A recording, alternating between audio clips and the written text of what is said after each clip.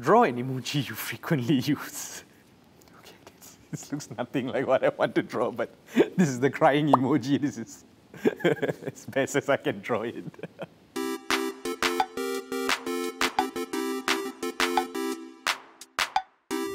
Hi, I'm Ashvin. I'm a senior associate at Kalidass Law Corporation.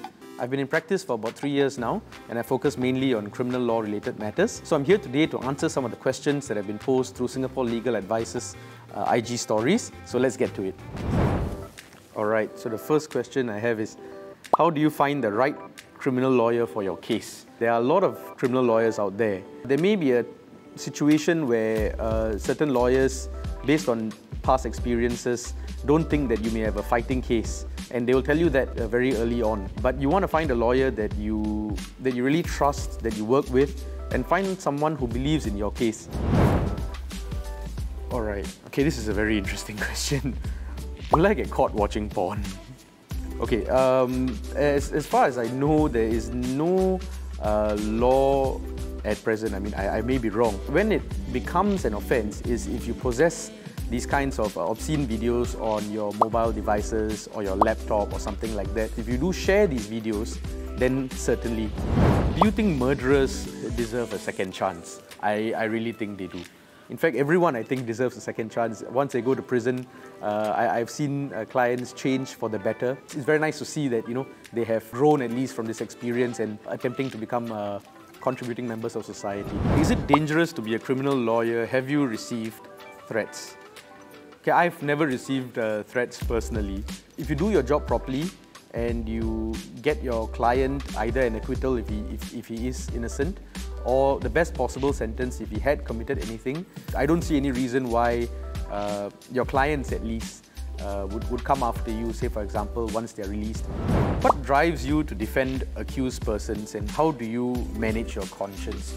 I truly believe that everyone deserves a defense. There are times when, although the act that is committed is a very heinous one, that there are legal defenses available. For example, insanity being one, or diminished responsibility, or provocation for that matter. And managing your conscience, well, I think it's in the line of work, you do your very best to separate your conscience from what you're doing. You cannot always completely separate it. There are times where your clients will give you instructions to ask certain questions or do certain things that you know that you shouldn't be doing. And so you need to be strong and tell your client, listen, then I cannot ask these questions. Tell me you're a lawyer without telling me you're a lawyer. This is my usual outfit every day. I'm in black and white like this, walking around Chinatown near the state courts on a daily basis. If you murdered someone, should you tell your lawyer that? I always tell my clients, please tell me exactly what has happened. It's very difficult to defend someone when you only know half the story. There are times where you go for trial, and then at trial the prosecution comes up with, for example, CCTV footage of your client doing it, or a statement that your client has admitted doing it, and then it's very, very difficult at that point in time. Even if your client decides to plead guilty at that stage, given that you had put the prosecution in the court through days of trial, time and expense, you lose a good amount of the sentencing discount that you may get. This is a very, very good question. What happens if you're being investigated for a crime? Okay, so it all starts with the first information report. This could be a 999 call or a police report made at the station or even online nowadays. The accused person is usually either arrested or called in for an interview. You don't have a right to a lawyer at this point in time when your statements are being recorded from you. Following this, the police will then maybe take further statements from you, further statements from the complainant, any eyewitnesses. They'll go and gather CCTV footage, DNA, send it for analysis with HSA. And once the police collect all this information, they will then make recommendations, and this matter would then be moved to AGC for a prosecutor to review the file and to confirm what happens. If they think that there is something there, but that there are maybe mitigating circumstances in favour of the accused person, then they can give a warning.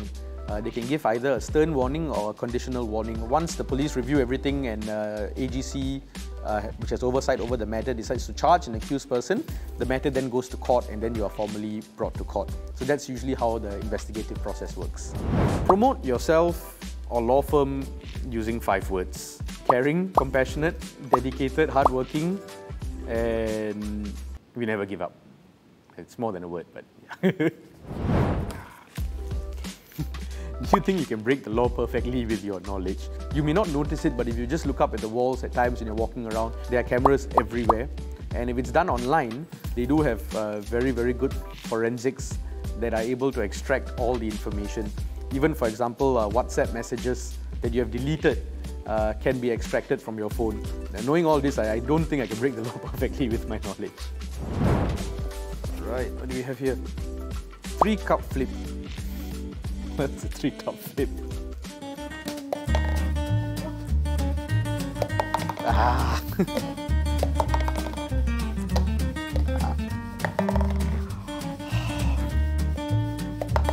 Yes! Okay.